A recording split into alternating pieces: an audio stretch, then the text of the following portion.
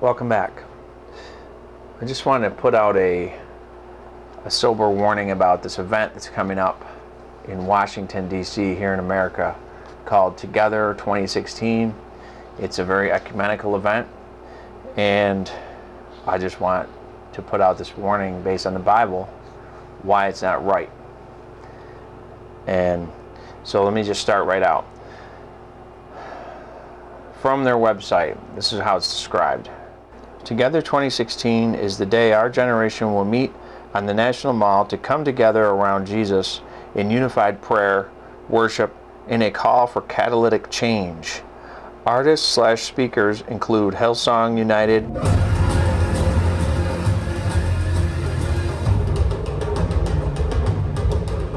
Carrie Job, Lecrae, Francis Chan, Ravi Zacharias, Casting Crowns, Matthew West, Jeremy Cramp, Lauren Deagle, Andy Mineo, and more, including Ann Von Scamp. Organized by Nick Hall. Nick Hall is a young guy, and I just want to make it clear right now that I'm not trying to judge Hall or his motives, okay? He could be deceived. He could be deceived, and he can have good intentions, or he could not. I don't know. But listen to what he said about the Pope. See, this event, they're going to have a message broadcast from the Pope. They're trying to gather like 1 million Christians from all denominations to meet at the mall and, you know, have a rock concert and call for catalytic change. So Nick Hall, when the Pope announced that he would be part of it, he says that His Holiness would choose to speak into this historic day is a testament to the urgency and the need for followers of Jesus to unite in prayer for our nation and our world. We are humbled and honored by His involvement and are eager to share His message with the crowd that gathers at Together 2016. His Holiness. Really? Really, Nick? And so the Pope is, he's a Christian. He's a follower of Jesus, according to you, then. Even though he has a false gospel, and God in His Word says that he's cursed. Really closer to the Antichrist, the Pope would be. Sorry. And you're humbled and honored by his involvement, and you're eager to share his message with the crowd. Oh, really?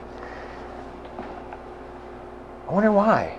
I wonder why you would be eager to share the Pope's message, since he's a false prophet. Nick Hall is the founder and the chief communicator of Pulse. Twin City-based nonprofit, 501c3, much. He's also always got a book he's selling. Reset. Yeah, we're going to talk about Reset in a minute. That's their whole little mantra, their little logo. Jesus will reset you and all this stuff. Like a computer, you know, you need to clean out your files. And Tell us your vision, and then I have a thought for you concerning your vision. Go ahead. Absolutely. Well, so the idea is called reset. Okay. And you think of reset when you think of your computer, your phone. It doesn't work right. You hit the reset button. Yep. Right? By definition, reset means to get the system working toward its intended or created purpose. Wow. Clears the past errors, gets it working again, right? Your battery life is dying, you hit the reset, it works. Yep. Man, we believe that Jesus is offering a reset to this generation. Okay. And so we believe that God, in the same way He hardwired us to long for that second chance, to long for that new beginning. And we think Jesus is the answer. And so this thing, Reset, and people can hop online, resetmovement.com. It's a prayer that we believe God is offering. We've already had 211,000 people enter their prayers saying, Jesus, will you reset my family? Wow. Jesus, will you reset my faith? Wow. I was just reading online before this. Jesus, will you reset my addictions? And it's this movement. Again, people coming to Jesus from all walks of life. We know that Jesus is for everybody, right? And this is about a personal encounter with Him. And then we're ultimately moving people, right? We don't want to just pray this prayer. We want to follow after him. And then we're praying that God would offer a reset to this generation. And so we're gathering, we're dreaming. I don't know if you can imagine with me, but we're dreaming of 1 million young people. Wow. And really all generations coming together around them, but 1 million young people filling up the National Mall in Washington, D.C., as much space as you can imagine, people gathering together for one day, for one moment to say, Jesus, will you reset our lives? Wow. Will you reset everything? Nick Hall he's got something to do with the Billy Graham Evangelical Association too, and Louis Palau. And, so Nick Hall said this: Jesus said that his followers are family. We believe that it is time for a family gathering. Once again, that includes Bergoglio, the Pope. No, actually, that wouldn't include the Pope. It also wouldn't include most of the heretics that are on the guest list, that are on the performance list. Unfortunately, it's not about what divides us, but about the one who unites us, Jesus. The world sees division. We can change that. Well, in Luke 12:51, Jesus Christ, the Lord, said, "Suppose ye that I am come to give peace on earth?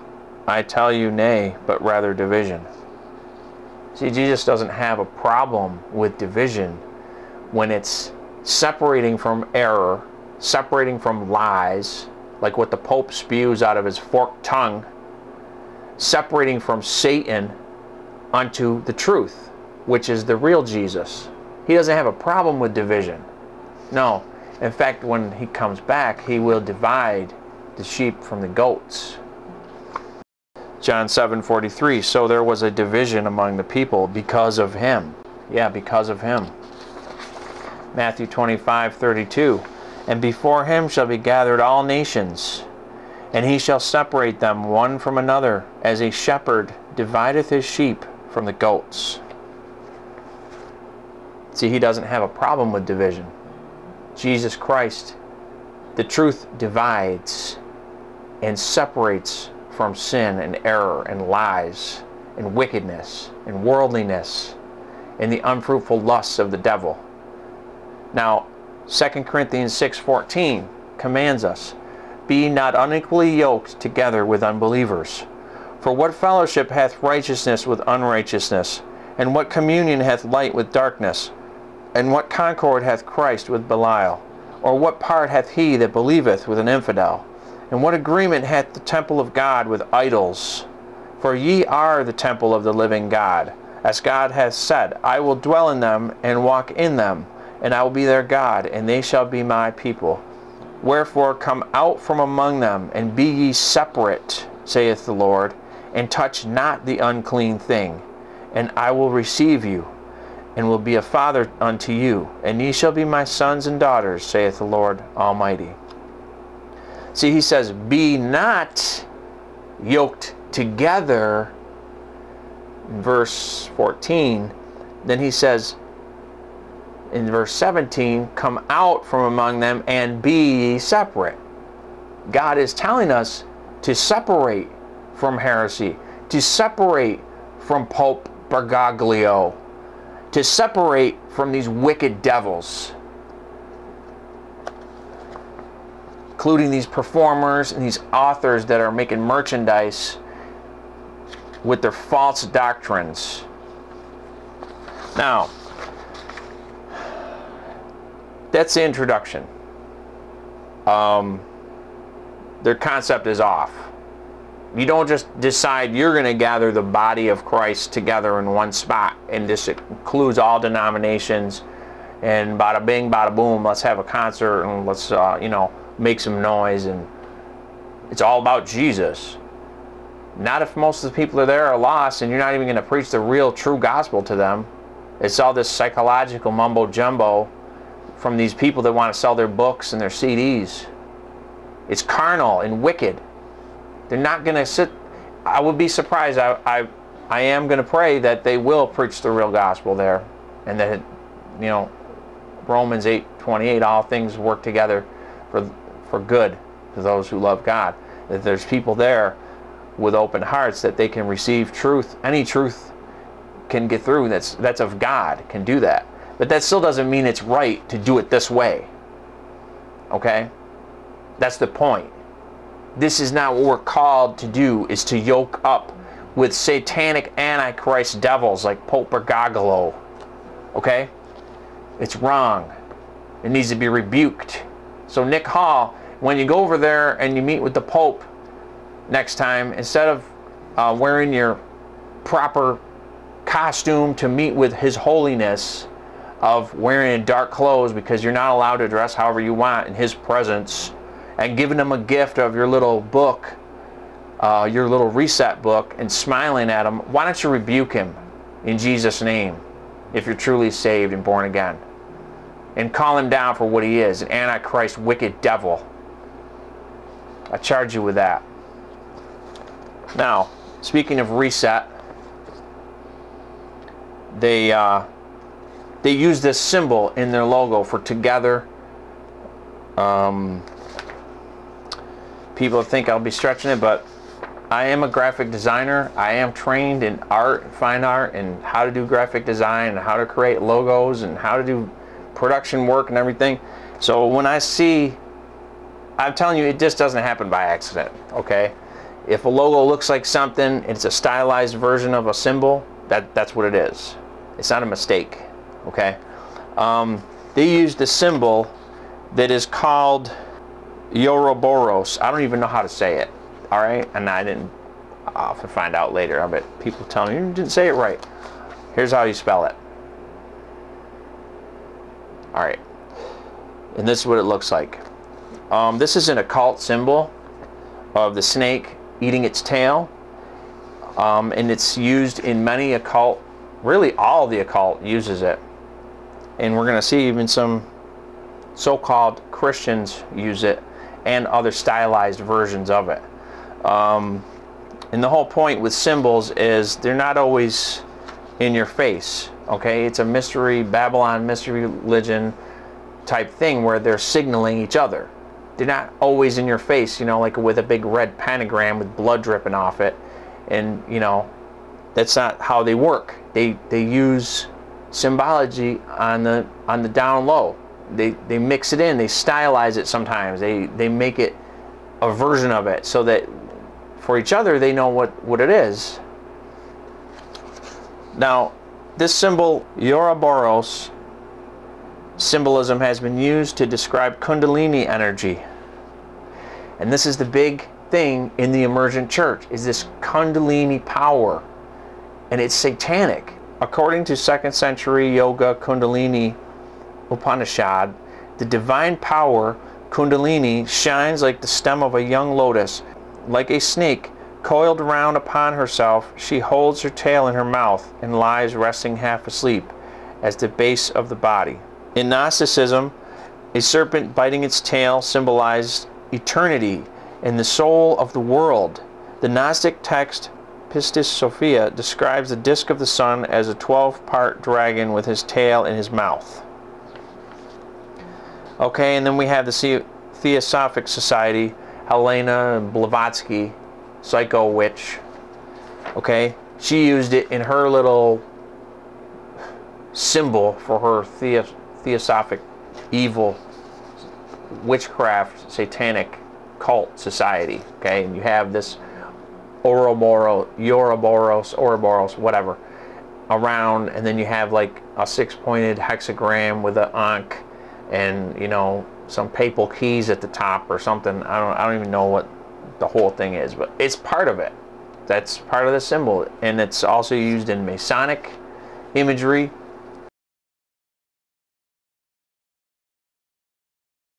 Well, Catholics have been known to use this symbol. Catholics.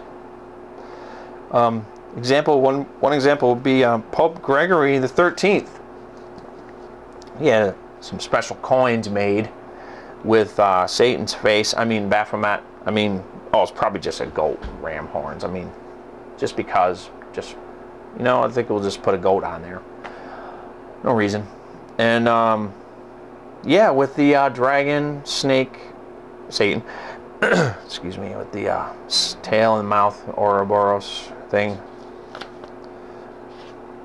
Just, you know, I mean, Pope Gregory the 13th, he was kind of a interesting guy. I mean, you know, he had a lot to do with mass murder of the Huguenots.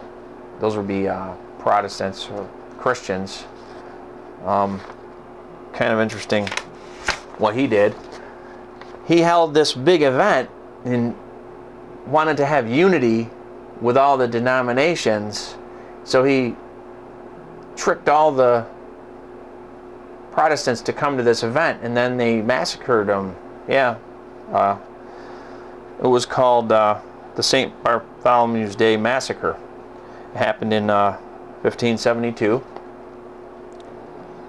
Catherine de' Medici and her son, King Charles IX of France, in league with Pope Gregory XIII, carried out a plan to lure thousands of Protestants to Paris, ostensibly to attend a royal wedding between a Catholic princess and a Protestant nobleman.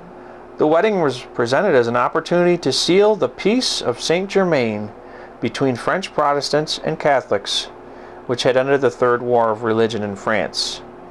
Instead, it amounted to a successful plot to destroy Protestantism in France by murdering a significant percentage of leading Protestant nobles and a large number of ordinary Protestants as well. The French monarchy conspired with the Pope in Rome to use the marriage as an opportunity to lure the Protestant nobility to Paris and murder them, in order to stamp out armed Protestantism in France. The royal marriage was arranged to take place on August 15, 1572. The marriage was concluded successfully, but then massacre time went on for over 3 days. The Protestants getting hunted down, butchered, thrown out windows, hung, burnt, drowned. Yeah, bloody, bloody, bloody massacre organized by Pope Gregory the 13th. Upon hearing of the bloodshed in Paris, Pope Gregory the 13th celebrated by declaring a Jubilee Day of public thanksgiving. Guns were fired in salute, and the Pope ordered the striking of a commemorative medallion. Subsequently, Gregory the 13th also commissioned a mural by Giorgio Vasari to hang in the Vatican, depicting the wondrous St. Bartholomew's Day Massacre. And they claimed that the massacre was inspired by God, and so on and so forth. And it's just a little backdrop on him. And then one of his other coins, you know, he used this symbol, official Roman Catholic stuff. Yeah. Well, what does that have to do with anything? Well, Pope Francis used a nice symbol on his recent propaganda for his trip, and it's a stylized version of this occult symbol. You can say it's not if you want, but some of us weren't born yesterday. Like I said, when you make a symbol and you make graphic art and you do stuff like this, you don't just stumble on things by accident. There is a meaning behind it all, especially with the Babylon mystery religion of Roman Catholicism. It's all imagery and icons and mystical stuff like that. It's all interwoven in what they do. They also have there's an official diocese crest, I guess. I don't know the official term for what they have, these symbols that they use for particular dioceses in each state. And one of the official ones contains 3 of these symbols, not just 1, 3. And I'll show it on the screen. Now that's not even a stylized version. That's just this flat out symbol.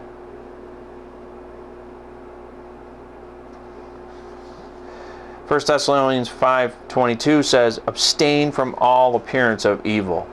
Even if the Pope was going on his trips, and even if this reset thing and everything is all perfectly innocent and they're just ignorant and they don't know anything about anything, Don't you think that if it was of God, that God would give them the wisdom that this symbol that they're using looks so much like an occult snake with biting the tail that's used so often in the occult? I mean, this is not a random symbol. It's right up there with the pentagram and the triquetra and all these other symbols. It's widely known of. Don't you think that God in heaven would give them the wisdom of that, and they could steer clear of that and be like, you know, we'll get our own, we'll just make our own design. How about maybe just a regular O? Or stylize one of the other letters, okay?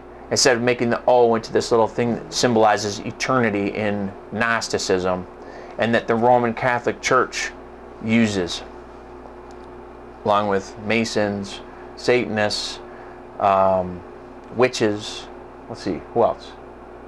Hindus, alchemy, it's also used, and alchemists use it for their little witchcraft stuff that they do.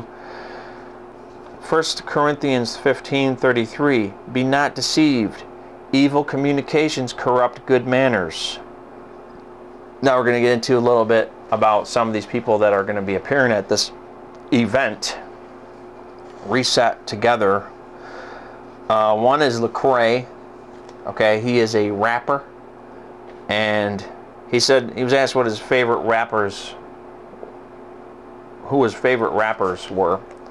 He says, I would have to say Nas, Tupac, the ambassador of the Cross movement, Snoop Dogg, and not as a rapper, but just as an all-around businessman, I would say Jay-Z.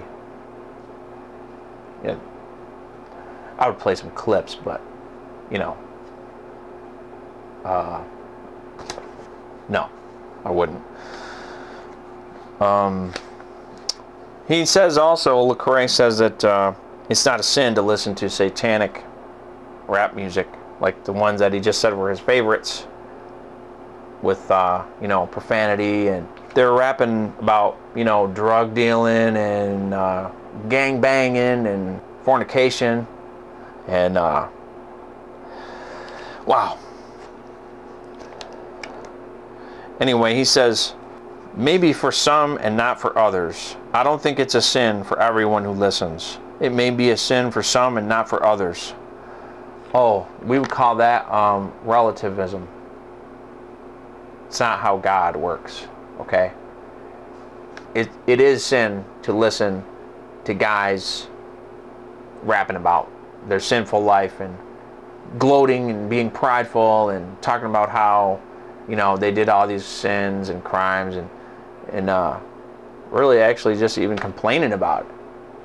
But then you get into what the sound is and how it sounds and the spirit behind it and the wickedness of what it stands for and the lifestyle and the greed and the pride and all that. Yeah, it's sin. Lecrae, if you're watching, you know, just clear that up a tiny bit for you. It's very, very much so sin, yeah. Not just sin for this guy and not for this guy. Sin is sin. Okay. And there are some things that you can just say, yeah, that's sin. But not if you're lukewarm. You know, you got to just play the fence. And you don't want to offend anyone, really.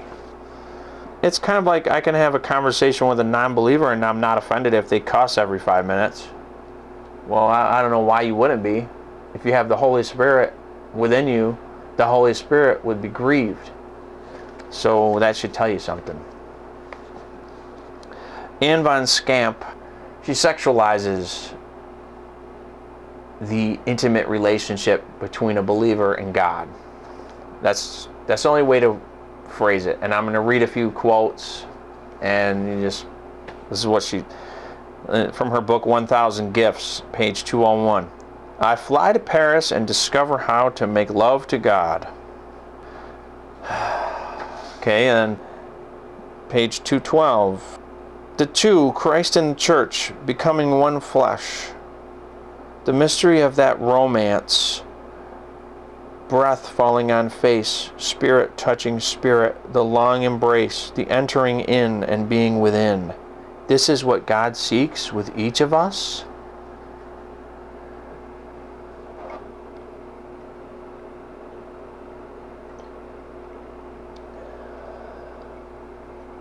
You know, this is water. I should have got coffee. This is raw.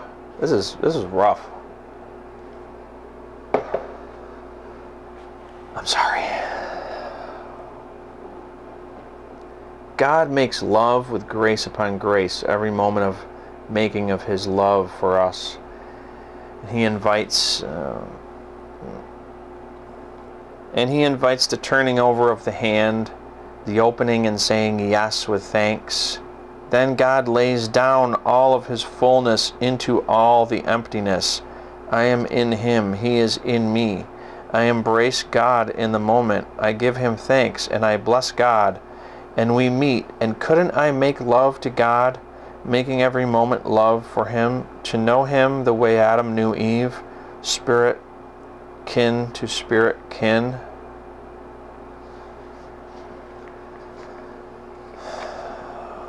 Okay.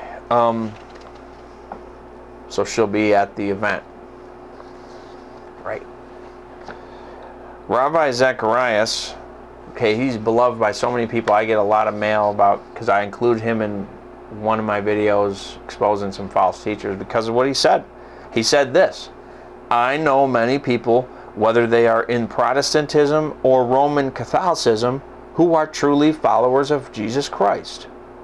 Rabbi Zacharias also spoke favorably of Roman Catholic mystic Henry Nouwen, calling him, quote, one of the greatest saints in recent memory.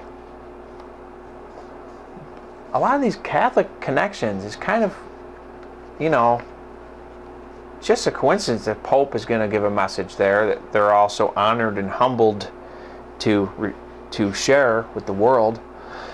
Today, this is a quote from Henry Nouwen, this Roman Catholic mystic devil. Today, I personally believe that while Jesus came to open the door to God's house, all human beings can walk through that door, whether they know about Jesus or not. Today, I see it as my call to help every person claim his or her own way to God. Oh, isn't that Oprah of him? Well, that's a lie. That's a lie. Jesus is the only way to God. Jesus Christ is the only way to the Father. This is what Jesus said about himself. John 14:6. Jesus saith unto him, I am the way, the truth, and the life. No man cometh unto the Father but by me. And he didn't mean until after I open the door, and then people can get any way they want to. You know, this is what's so upsetting, is that people don't read the Bible. Please read the Word of God for yourself. The King James Bible, okay? It hasn't been corrupted. It hasn't had 64,000 words and hundreds of whole verses taken out of it. But I just want to remind again about the symbols, okay? This is a quote from Manly P. Hall, The Secret Teachings of All Ages. Symbolism is the language of the mysteries. By symbols, men have ever sought to communicate to each other those thoughts which transcend the limitations of language. In a single figure, a symbol may both reveal and conceal. For to the wise, the subject of the symbol is obvious, while to the ignorant, the figure remains inscrutable. Manly P. Hall, The Secret Teachings of All Ages. Okay? So when I see Nick Hall in his promo video talking about what is the vision of Together 2016, and it shows him staring at the world's largest obelisk with the reflecting pool, as above, so below, with the bale shaft, obelisk, that faces the sun and all this garbage arranged. Washington, D.C. is flat out wicked. It's designed, the whole place is designed as a big satanic occult ritual place. The way the roads are laid out, everything, right down to it. And you know, the Washington Monument itself, on each side, 55.5 feet. It's 666 inches each side. 666 inches. I mean, do you think they did that by accident? If you do, I'm sorry. You're a little bit deceived and naive. You need to wake up, okay? These things are not coincidence. The height of the monument is 555.5 feet high, which converts to 6,666 inches. I mean, to do that by accident, I mean, it's just ridiculous. Okay, and then you have the obvious symbol. It's an obelisk. Okay, it's satanic from the beginning, what it stands for, if you study that. But then you have all these other hidden meanings mixed together. So this man wants to have this event. This is where he chooses to have it. And then he's showing himself gazing off at this obelisk. And they use this Ouroboros symbol. They use this snake occult symbol in their logo. And then on top of that, you have that they give basically a watered down, I would call it a false gospel. Because they're basically telling everyone, you know, Jesus will give you a new start. Jesus will fix your habits. You know, he'll reset your priorities. He'll, you know, and these things are true if you repent and believe the gospel and you're born again. Yeah, you will have new priorities. You'll be a new creature in Christ. But they're using all these modern terms. You got to make it relevant, and they're not preaching repentance. They're not telling people to turn from their sin to God. You know, so where people might be turned off by the term Christianity or the Bible, you talk about Jesus, and people are like, ah, yeah, he's a controversial figure. He's interesting. He's kind of a rebel. For my people is foolish. They have not known me. They are sottish children, and they have none understanding. They are wise to do evil, but to do good they have no knowledge. Okay, and all wisdom and all knowledge comes from the fear of the Lord. Jeremiah 5:2-4. And though they say the Lord liveth, surely they swear falsely. O Lord, are not thine eyes upon the truth? Thou hast stricken them, but they have not grieved. Thou hast consumed them, but they have refused to receive correction. They have made their faces harder than a rock. They have refused to return. Therefore I said, surely these are poor. They are foolish, for they know not the way of the Lord, nor the judgment of their God. Okay, these guys are out there. They're saying, we're going to speak into the generation, and this is a revival generation, and we're going to bring back America, and we're going to do that. Okay? They're prophesying sweet things. They're saying, you know, our country is not going to be judged. We'll turn it around. We'll have a concert. We'll go in front of the obelisk and bow to Baal. I mean, we'll have some rock concerts and a big obelisk, and it's going to be great. And Jesus will be there with us. And we'll even get Jesus. I mean, you know, the Pope will come and talk to everyone, and God's going to love it. These people are false prophets. They're false prophets. It's not of the Holy Spirit. This ecumenical movement is not of the Holy Spirit, because it's not based on uniting in truth. You can't unite with sin and error and all these greedy entertainers and all these false prophets and all these cult leaders, Southern Baptist Convention. I mean, these people are wicked. What they're promoting and what they're doing. Josh McDowell with his psychological babble. These people are not biblical teachers. That's why I implore you to read God's Word and compare it all to God's Word. Quit letting them tickle your ears. Jeremiah 5:29. Should I not visit for these things, saith the Lord? Shall not my soul be avenged on such a nation as this? A wonderful and horrible thing is committed in the land. The prophets prophesy falsely, and the priests bear rule by their means. And my people love to have it so. And what will ye do in the end thereof?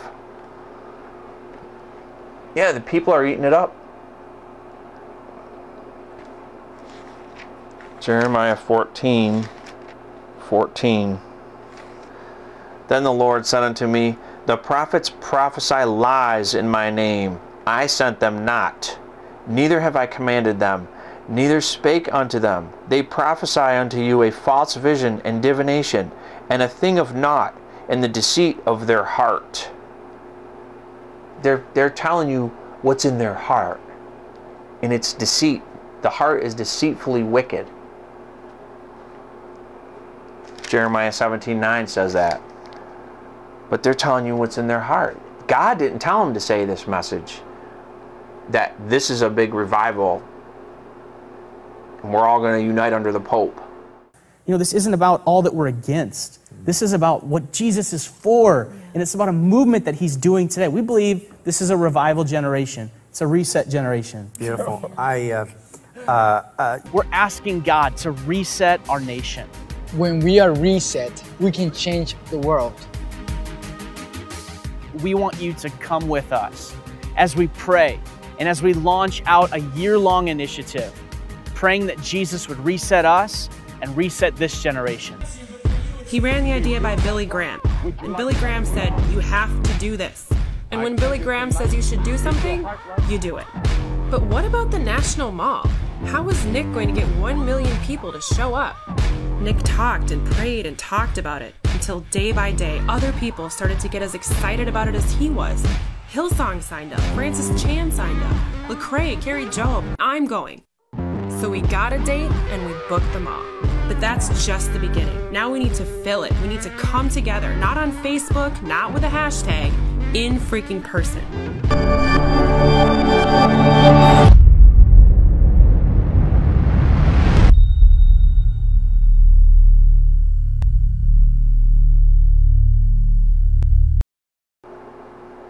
Therefore, thus saith the Lord concerning the prophets that prophesy in my name, and I sent them not.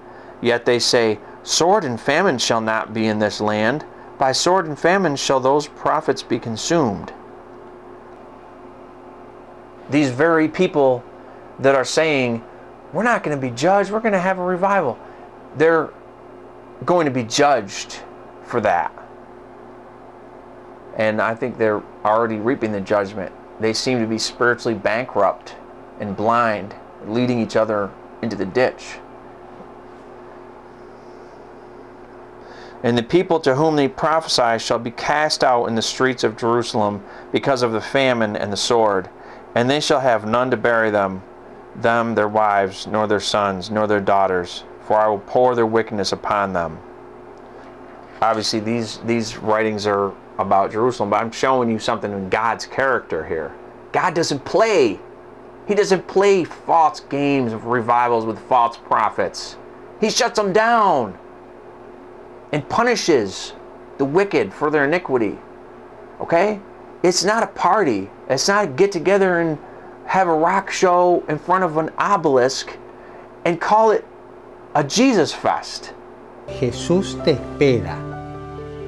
Él es quien sembró en tu corazón la semilla de la inquietud. Anímate, no tenés nada que perder. Probá, después me contás. Gracias. Jeremiah 23:25. I have heard what the prophets said that prophesy lies in my name, saying, I have dreamed, I have dreamed. How long shall this be in the heart of the prophets that prophesy lies? Yea, they are prophets of the deceit of their own heart, which think to cause my people to forget my name by their dreams which they tell every man to his neighbor, as their fathers have forgotten my name for Baal.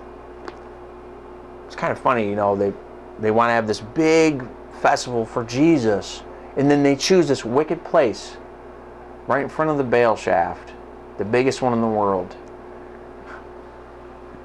And then they get Baal's prophet, Bergoglio, to come in and lie to everybody. Woe unto you for organizing such an event. Verse 30, Therefore, behold, I am against the prophets, saith the Lord, that steal my words every one from his neighbor. Behold, I am against the prophets, saith the Lord, that use their tongues, and say, He saith. Behold, I am against them that prophesy false dreams, saith the Lord, and do tell them, and cause my people to err by their lies, and by their lightness. Their lightness. See, they're just, oh, it's all gonna, oh, it's all so light and almost barely meaningless. Just take your little screwed up life and just add Jesus to it, and you know, lukewarm. Okay, their little message of lightness, like, oh, reset my hard drive, Jesus, you know.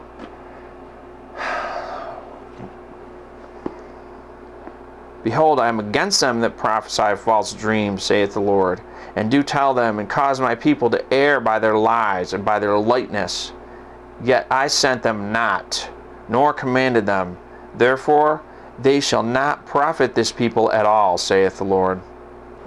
And as for having the Pope speak to you, Proverbs 14, go from the presence of a foolish man, when thou perceivest not in him the lips of knowledge. Proverbs 14:5, a faithful witness will not lie, but a false witness will utter lies. And that's what Bergoglio does, is he lies. He lies about the Lord. And you should get away from his presence. You should be ye separate, come out from among them, be ye not unequally yoked together with unbelievers.